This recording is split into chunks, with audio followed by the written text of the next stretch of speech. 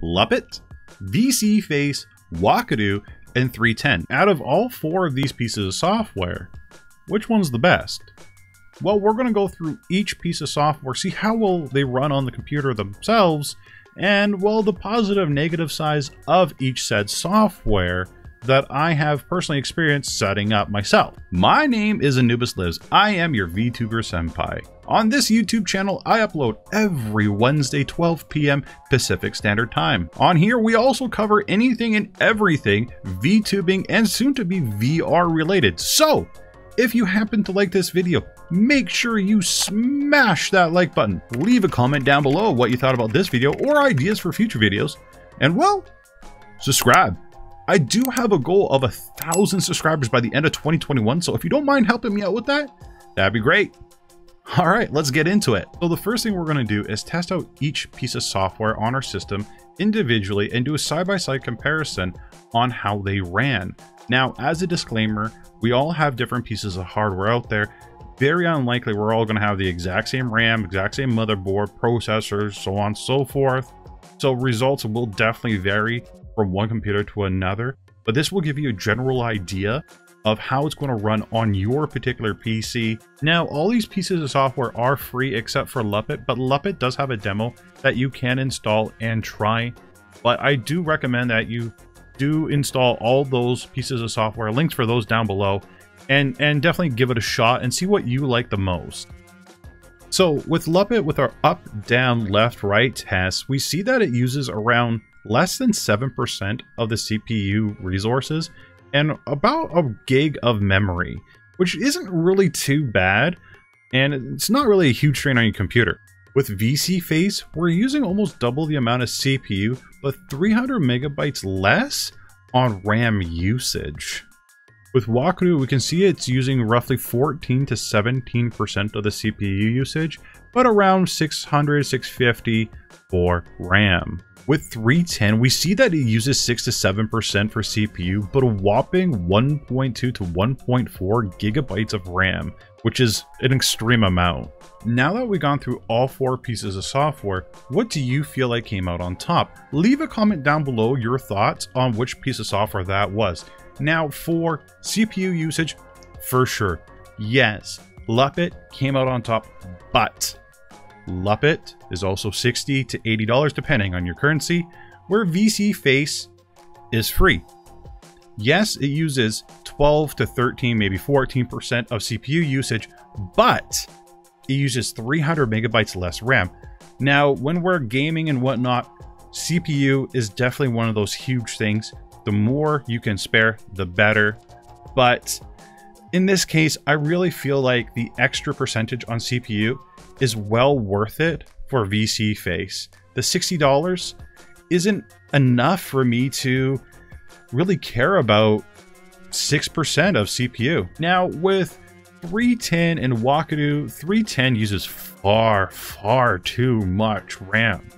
1.4 gigabytes is just, it's an extreme amount. Wakaru using almost 20% of CPU, way too high. Until those developers get those resources lower, I'd say steer clear from them and stick with Vseeface or Luppet. Before we start the software comparison portion, did you know I stream at twitch.tv/AnubisLives? You should come on by, say hi. I do stream every Monday, Wednesday, Friday, 5 to 9 p.m. Pacific Standard Time. So let's hang out, talk about anime, gaming, all that fun stuff.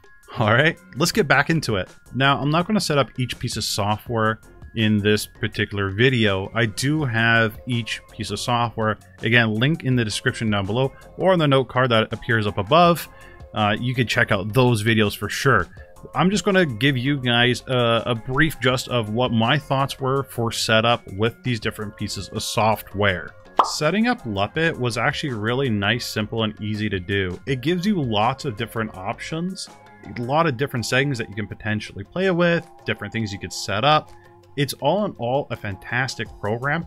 The only really pain in the butt thing is the green screen, but most programs are going to have a green screen. It's honestly like a 10 to 20 second setup, a filter in OBS, and you add your chroma key, then you're done. Other than that, it's honest to God. an amazing program. It's perfect in almost every single way, but at the end of the day, you are spending $60 for a program that a lot of pieces of software can do the same thing and a little bit more for free. Vseeface, the one program I'm going to advocate a lot for. Honestly, right off the bat, they give you a nice, simple, easy to use tutorial. The expression detection is phenomenal. You can set it up, it'll track your face really, really well.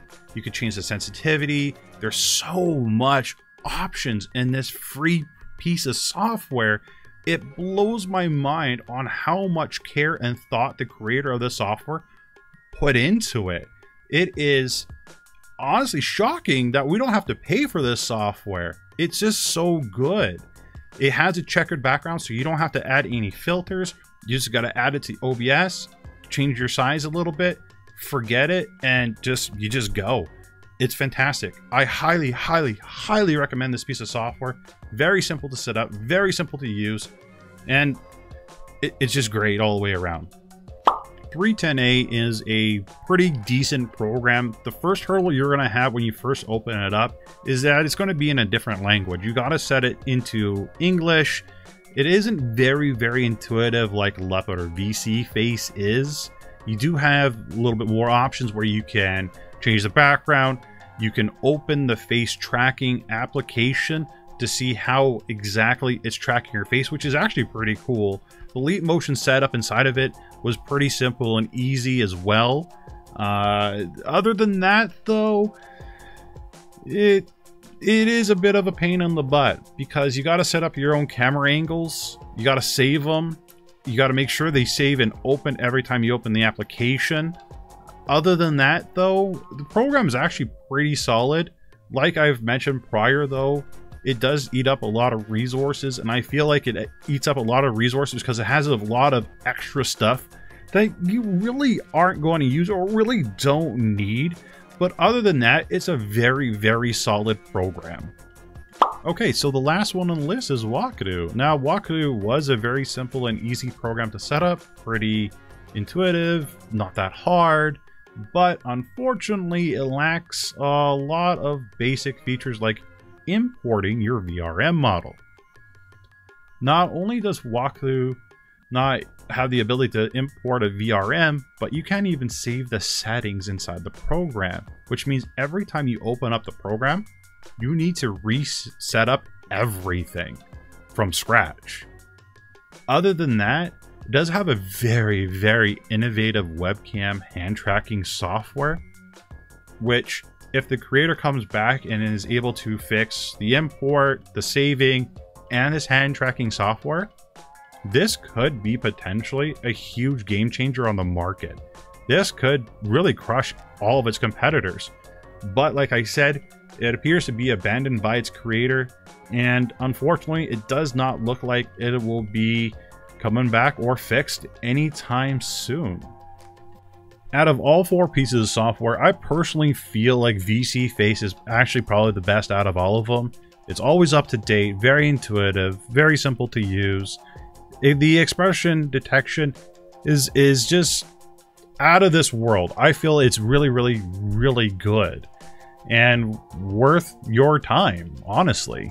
So what's your thoughts? Leave a comment down below on what piece of software you use.